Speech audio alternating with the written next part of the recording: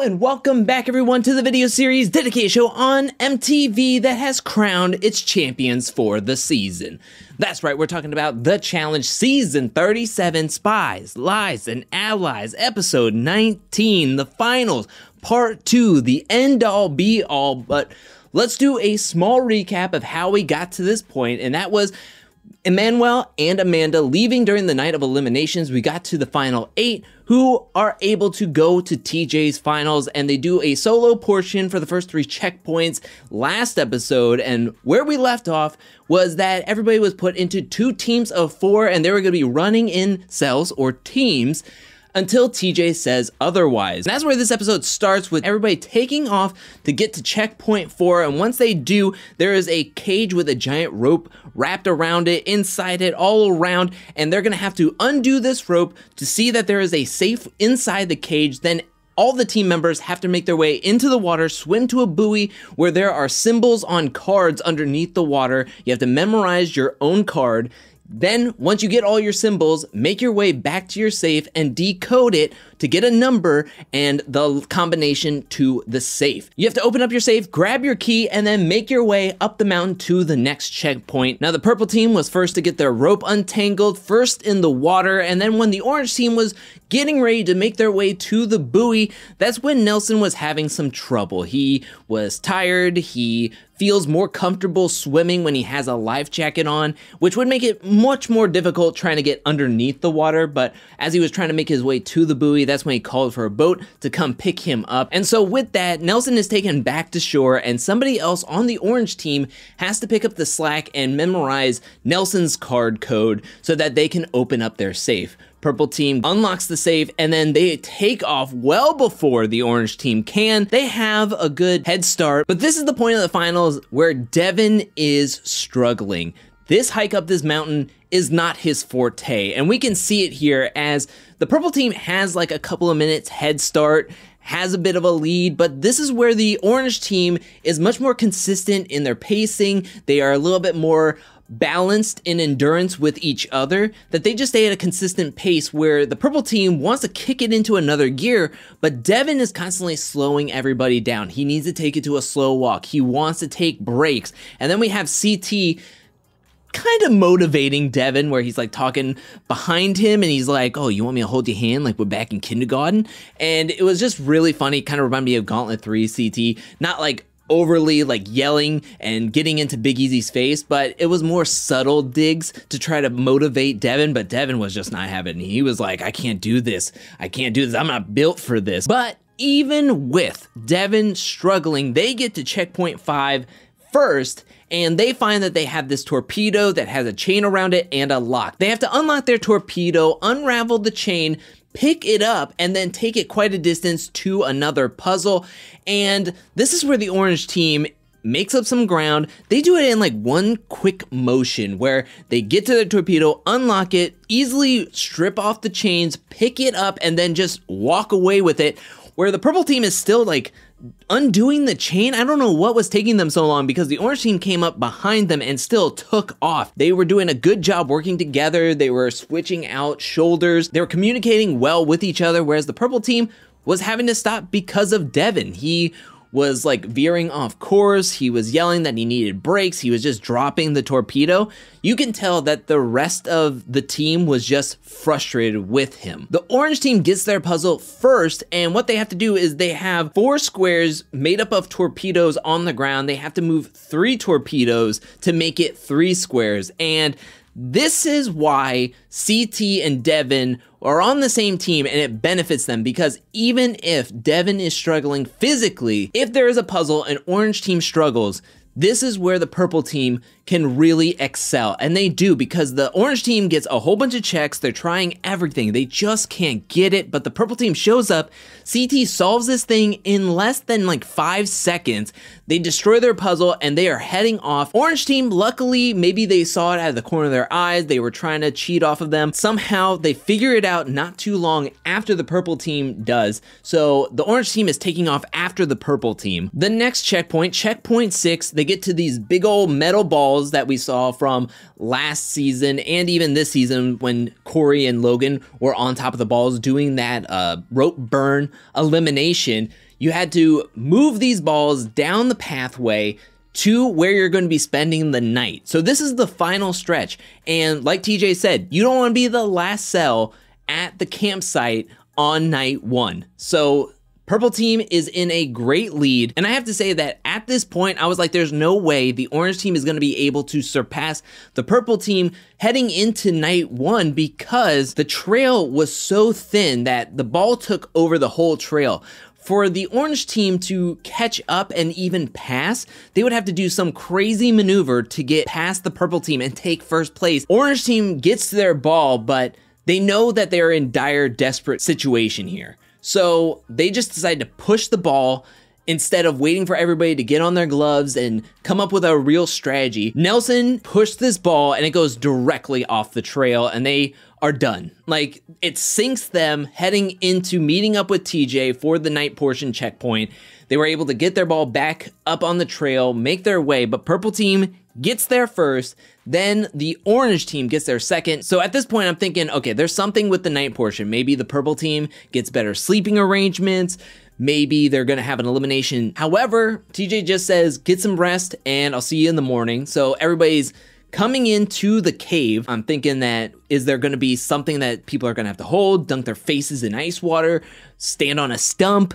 No, everybody gets the same sleeping arrangements. They get the same sleeping bags, the yoga mats, the inflatable pillows. So this was a pretty tame night portion compared to a lot of the other finals that we've watched in seasons past. Everybody has a pretty tough night's sleep on rocks and in this cave. And then we get to the morning portion where TJ is sounding the alarm for everybody to join him. And once they do, that's when TJ makes the announcement that they will be having an elimination. The orange team will be going head to head in the back me up elimination that we saw in episode 1. This is gonna be best 2 out of 3. Kyle's gonna go up against Nelson, Casey versus Nany. The first matchup up is Kyle versus Nelson. This is very much like a reverse tug of war where both men are very physical, but I think what helps Kyle win this elimination is his length. Kyle was able to really stretch out his arms to get to that ledge and then pull Nelson and himself over that 2 times in a row. Kyle wins 2-0. Sadly, Nelson is being eliminated in the middle of the finals. What I thought was very heartwarming was TJ giving Nelson some words of encouragement, saying that he played a fantastic season. We'll see him in the future. Keep your head up. And I really enjoyed that moment that TJ had with Nelson. And then we have the emotional elimination between Casey and Nany. Both women are crying heading into this elimination. This elimination went on for a lot longer than I expected. I know MTV was trying to push this to be very heartbreaking, but one point in the confessionals, Nany says that I will be giving it all I got, but not really. I'm only going to go to a certain extent, and even with Nany going 100%, I think that Casey can take her going 70 to 80%. So we're not getting everybody's full potential here because both women are very frustrated and heartbroken that one of them won't be able to see the end of these finals. We get to round 1, Casey wins, and then we get to round 2, and right before we hit round 2, this is another thing that watered it down, was that Casey says, "Are you sure you don't want to win?" to Nany, saying that she will lay down her game. Nany then says in her confessionals that she thinks Casey has what it takes to actually win, and then that she wants Casey to win more than she wants herself to win. And to me, I was like, all right, can we just wrap this up then? Nany gets the second round, so we have 1-1, but Casey goes all out and wins against Nany in the third round, winning 2-1. Nany is eliminated from these finals, so now we have the final 6, and this is where we have another format change. So now with Casey and Kyle winning their elimination rounds, the choice is up to them. They can either be paired up with each other, which they both say no very quickly, or they can pick whoever they want to be paired up with the rest of these finals. Kyle picks Tori, which if I'm Tori, I'm excited, because if I can't have CT, I'll definitely take Kyle, especially seeing how Devin performed in the first part of these finals and the first day of these finals. So Kyle and Tori are going to be paired up with each other. Casey now gets to choose, and of course she's going to pick CT. Now CT does say that he is a bit nervous being paired up with Casey because of what happened last season in the finals, but he thinks that she will be able to keep up, be strong, want this win, so he's excited to be paired up with Casey, and that means that Devin and Emmy are going to be paired up with each other. For the last part of these finals, the final stretch, You are gonna have to run up a mountain, find a code for your safe, memorize your code, come down and unlock your safe. The first pair to open up their safe and retrieve the black diamond will win. And they will have to make a decision. They will have the whole $1 million at their disposal, and they have the decision if they want to either keep the whole 1 million for themselves or split it with second and third place, and they get to decide how much they split with the rest of the teams if they want to share it. TJ blows the horn, and all the way up this mountain, CT, Casey, Tori, and Kyle are neck and neck. They're swapping up first and second with Devin and Emmy way in the back. And you have to give this to Devin because he's just like dying going up this mountain. He says that he can't push it any further and he's just done. Like, he is absolutely done. He's secured third place. He just wants to finish, so he is eligible to get some money. Once everybody gets up to the code, they find out that it's 20 digits long, so they have to split it up. Each member of the teams take half the code, so one person gets 10 digits, the other person gets 10 digits. CT and Casey are the first to leave, to head down to their vault first. Tori and Kyle take a little bit extra time, and then they start heading down. Casey lags back a little bit because she is nervous about her knee.